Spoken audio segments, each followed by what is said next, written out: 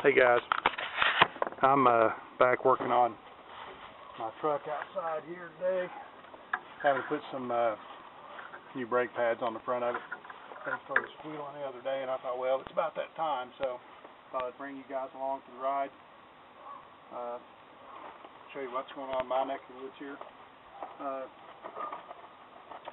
Everybody's been talking about, kind of what got them into the YouTube Garage Gang and how they got started out and so forth. Thought I'd kind of give you my version of what was started me out in there. Of course, I, like a lot of you, started out watching Pete, Southwest Rod and Custom, and then after watching a lot of his videos and stuff, he went and visited Jeff, James Freddy at Photo Finish. And then I started following him, watching the quality of the workmanship and everything that they were doing, which just amazed me, the caliber of the cars that they were turning out. And Jeff's skills at tackling anything that was put before him really amazed me. Kind of on a little side topic here, I saw his video yesterday where some guy was basically saying, about Mondo being the lazy way out instead of metal finishing the panel or something to that effect. I don't put a lot of credence. I don't give a lot of attention to the trolls. I don't feed them. I just tend to ignore them. But Darren and Tommy Shoe, Ruben, and several other guys had pretty much said, the same thing. Hopefully Jeff doesn't, let this affect him making videos, because I learned a lot of stuff from Jeff, still learning stuff from Jeff. I don't think I would have tackled doing that lead work and stuff on my Mustang, which I still haven't got it finished yet, but I don't think I would have even attempted that without seeing some of Jeff's videos, talking to Jeff about it on the phone. It's just a tremendous wealth of knowledge there. And for anybody to be making silly comments like that, and like you said, the guy didn't show anything to say, well, here's the way I would have done it, or something like that. So, being rude to people is not the way to garner friendship and to get help from people. I think that's one reason we all get along so well in the garage gang, is because we all try to help each other. And then, like Darren said, we need to kind of stand up for one another, and that's definitely the case. I feel that any of you guys that are in the garage gang that I talked to or dealt with, I'll be the first one to come to your defense, because you guys have helped me out more than most people that I know, around here locally. And of course, I'm doing this the wrong way, using a ratchet for a hammer. I hope you guys will forgive that. These things are kind of stuck in here. But yeah, that'll be the last thing I say about the troll situation, unless it pops up again. I'll try to kind of watch comments on people's page and stuff too, and if I see somebody being a jerk, I'm definitely going to try to go to them and say something. That's not the way to be. You ask yourself, would they say something like that to the person in real life if they came to my shop or anybody else's shop? If they said that and meant it, then I'd be the first one to hand them the steps, all right, and show me how to do it. So if what I'm doing is incorrect, I don't mind anybody telling me, well, hey, that's not the way you should do that, as long as they offer me an alternative or say, this is how I would do it, or here's another way to do it. There's good ways to put things in corrective measures. Tell people, hey, there's different ways. But just to come out and say, well, that's the lazy way of doing it, that's not constructive. So, with that being said, it looks like I'm going to have to go inside and grab a pry bar and a hammer. I'll be right back. As my hero paint pimp says, commercial break.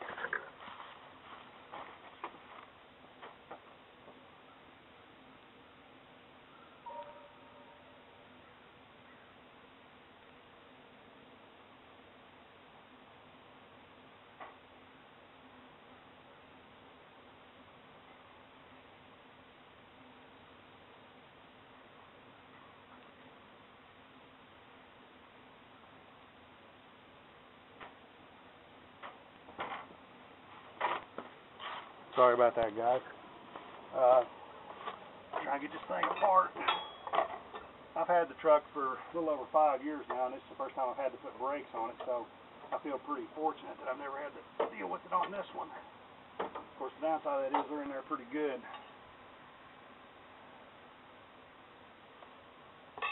This one was down pretty far. It was actually not quite into the wear indicator, but buddy, it was sure close. But I know one of them was because I heard it squealing, and then when I'd go around the curves and stuff, you could hear it singing a little bit where the pad was tilted over. So I don't know which one I'm going to find it was like that, but I'm sure it'll be one of them. But I hope everybody's doing well and they've had a good prosperous year so far. I really enjoy watching everybody's videos and all the stuff that I'm learning from them. Trying to get back to work on the Mustang here eventually, but it seems like every time I turn around I've got something going on with one of my daily drivers. My wife had a flat tire a couple days ago on a brand new tire, and of course by the time she got stopped it had ruined the tire itself, so never did find anything in it. I'm suspecting maybe the valve stem they installed in the wheel when they put the tire in there may be defective. But now she's running on one of her old wheels. Yep, that was it right there. You can see it was, trying to get this where there's not so much glare, it's definitely down into the wear indicator, and it was just about into the metal. Another day or so I'd have been having to get the rotors turned or possibly even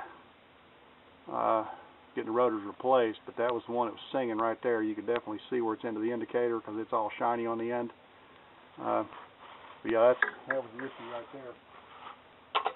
But anyway,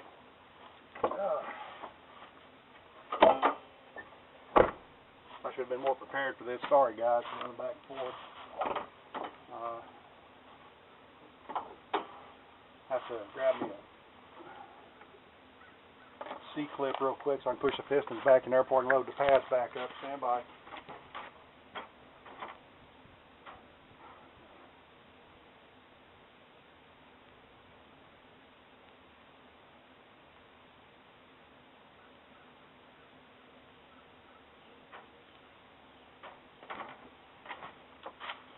Okay, I'm back. Like I said, I hope everybody's doing well. Everything's going good for you the first of the year. Everybody had happy holidays and so forth. I'm really looking forward to the extravaganza in May. Of course, a lot of you know I started a new job about 5 months ago. Technically, I'm not eligible for a vacation until next August. I'm trying to work it out to where I can get enough time off to go down to DeLand, Florida and see Darren and everybody and be there for the extravaganza. That's going to be super fun. Look forward to meeting all you guys in person that I've talked to and watched your videos. That's going to be just really, really fun. There it goes. Sometimes these things can be a real pain in the rear end trying to get them pushed back into the caliper. I've used C-clamps and I've used those little tools with the, like the bolt in the center of them with a metal plate and stuff. But I found that as far as adjustability and stuff goes, this is a good pair of vice grips going real slow so that you don't get the cylinder cocked in the bore. You don't want to go too far or too fast either because you could rip the seals around the piston. And you just keep adjusting it down as you sink each one of them down. Of course, this braking system on this truck is actually a 2-piston caliper, so I'll have to do both of them. Just a little at a time as I go. This is a straight shift truck, by the way, and I usually gear down, so I'm not real hard on the brakes. I guess about the worst thing I do is when I tow my trailer, taking moving cars around and hauling stuff like Brian's Mustang back and forth. That's probably the most abuse my brakes see. You know, because like I said, I gear down and stuff. I don't use the brake a whole lot. But still, over time, they do wear. Okay, there's that one. Hopefully I got them far enough. Oh, it's going to be hard to get to. So here's basically what I use. Like I said, a pair of vice grips. Just stick them in the bore there, and it works pretty good. I'm trying to keep this to where I don't damage my brake hose right here. Kind of short on this one.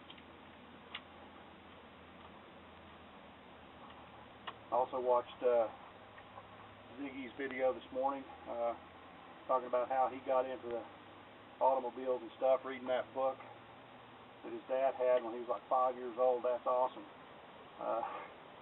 It brought back a lot of memories. And when I was a kid, I used to take stuff apart just to see how it worked. Of course, when you start out like that, you never get the stuff back together. Of course, it never works again after you take it apart. So I kind of got in some trouble with my parents and stuff. You know, why'd you take that apart? Well, to see how it worked, you know, of course. That's no consolation whenever they wonder why the radio doesn't work, or, you know, any of the other appliances or anything else that I took apart. I grew up on a farm, so we were always, you know, working on stuff, tractors, you know, making stuff work, old trucks, old vehicles. So I was pretty fortunate to have that amount of stuff around for me to kind of play with and work on. You know, it really got to the point when I started driving and working on my own vehicles and stuff. That's when a lot of this really took off as far as trying to fix stuff, work on stuff. I didn't have a lot of money to buy parts. You know, go out and work on stuff to try and save the money I could so I could buy better parts. I guess just out of a need to save money. You know, I thought, well, if I could save the money, what I'm having to pay somebody to do this, then I can buy that much better stuff myself. You know, not to mention the fact that I learned. Of course, sometimes the learning process was kind of expensive after I burned up a few parts and did stuff incorrectly. You know, like several of you said, this was before the YouTube Garage, so, you know, I basically had to learn it on my own. You talk to people, and, you know, sometimes they tell you stuff, sometimes they wouldn't. They'd want you to bring it to them. You know, say, well, tell me how. Well, no, just bring it over and I'll fix it. Yeah, you'll charge me to fix it. So, a lot of difference between then and now. Well, this is going to be slow going here, guys. What I'm going to do is I'll go ahead and turn the camera off while I finish loading this caliper and stuff up, and then keep this video from being 2 hours long. I'll bring you guys back here in just a few minutes. So I'll see you guys in a few.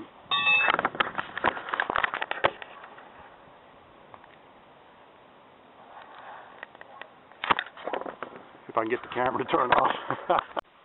Okay, guys, I'm back on the other side.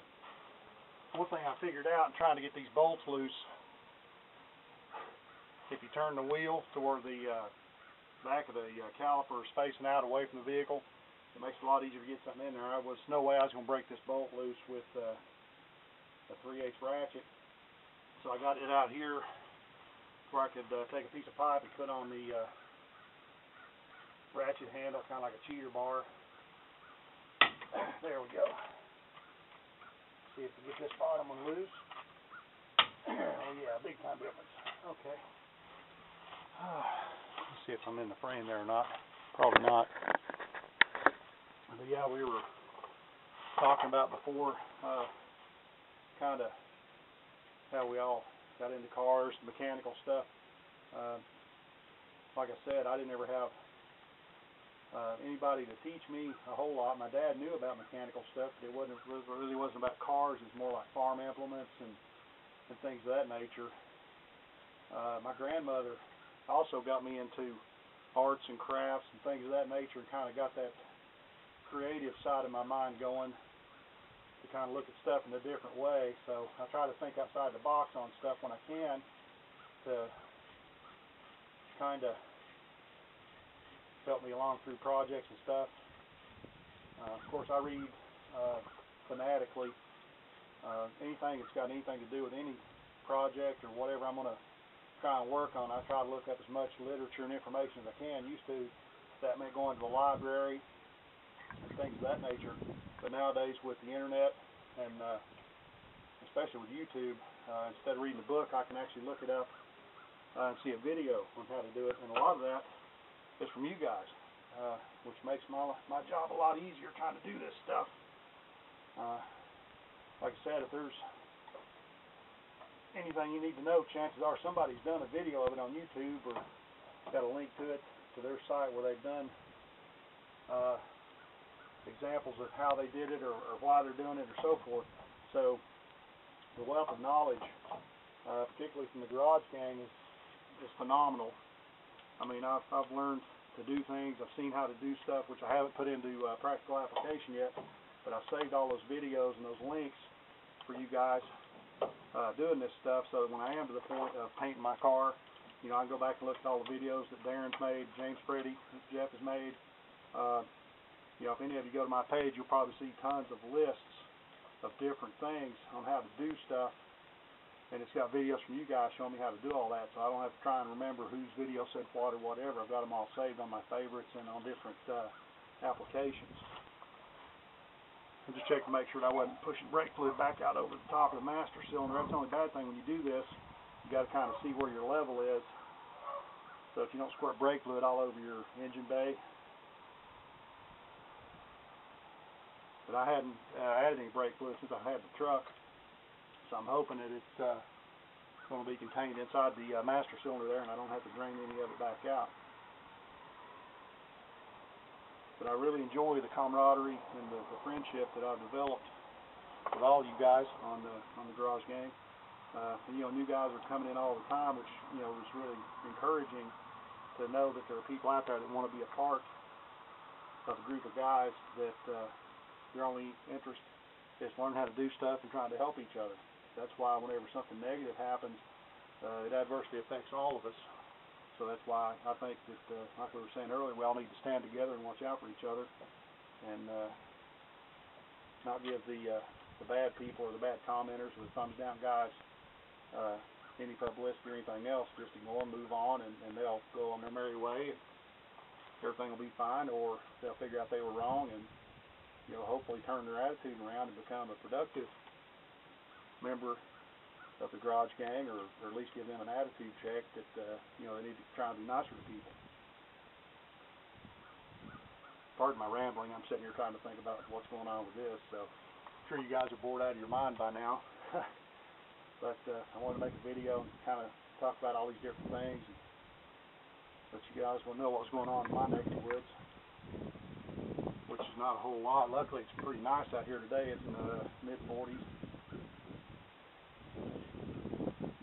So I really can't complain about being cold. It's nothing like what Ruben's going through. Poor guy working in his garage, you can see his breath. So I feel your pain, Ruben.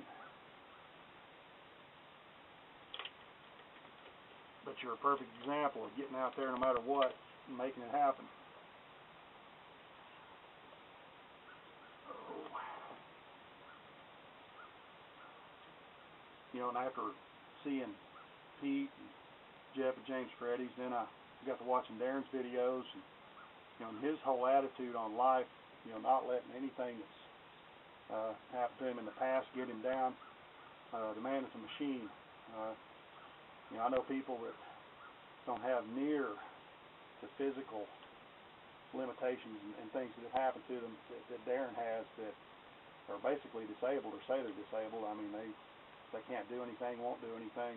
You know, Darren's like the Energizer Bunny on steroids. I mean, he just keeps going and going. You can't keep that guy down.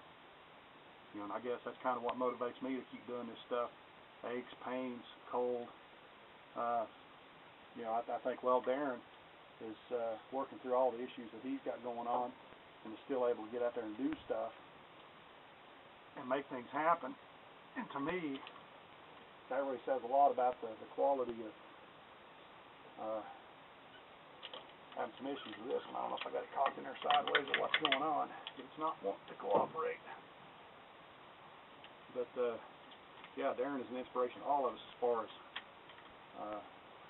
you know, trying to help everybody that he can help, you know, through no personal gain of his own. There it goes. Because I don't think you'll find a nicer guy out there. He's always, you know, the first one of us to pick up the torch and defend anybody that is under attack from the trolls. He's always, you know, one of the first, if not the first, to let us know when something unfortunate's happened to one of us, and try and rally us all together behind the person that needs the help. You don't find people like that very often in everyday walks of life, you know? may have met maybe a handful in my 48 years on this earth. So I feel privileged to, I blew the seal out of that one, the dust seal. So I feel privileged to have made the acquaintance of all of you guys, not just Darren, but just being able to talk to you all on Mumble, or talk to a lot of you on the phone, which is really enjoyable. Thought that was pretty good. Ziggy said he talked to Pete for like 2 hours. It cost me $400. Man, that was been a shocker of a phone bill. But anyway, I'm gonna quit babbling. I'm gonna finish getting this thing put together, and I'll bring you guys back to show you the end result. See you in a few. Okay guys, I got it all put back together. One thing I like to do after I get the caliper and stuff put back, of course I always use this disc brake lubricant on the caliper bolts where they go through the calipers, as well as all the contact points where the brake pads slide on these little stainless deals. You don't want to put a whole lot on there because you don't want it dripping over onto your brake pads, but you want to make sure that everything moves back and forth. But before I put any pressure on the brakes, I always like to check to make sure that my caliper slides back and forth on those bolts. I'm not sure if I'm getting it for you or not. Easily enough so that whenever you let off the brake pedal, the calipers and stuff aren't holding tension against the brake pads, wearing them out. The brake pads on this side weren't real bad. That was the other side that was causing the issue. There was still, a little bit of life on there, but I'd say probably another, I don't know, 5,000 miles or so, maybe 10. It would have been ready for brakes anyway, so that other side just wore a little bit more premature. I'm not sure why. The calipers and stuff seem to be floating, and those bolts had a little bit of lubricant on them when I took them out, so not real sure what's going on there. It's been great having you guys hang out with me, and whoa, blurry. While I was sitting here doing this, hope you guys weren't too bored with all the rambling and stuff going on. Of course, I got my toboggan on, so I look like a thug. But anyway, you guys take care, watch out for each other, everybody be safe, and I'll see you guys on the next one. See ya.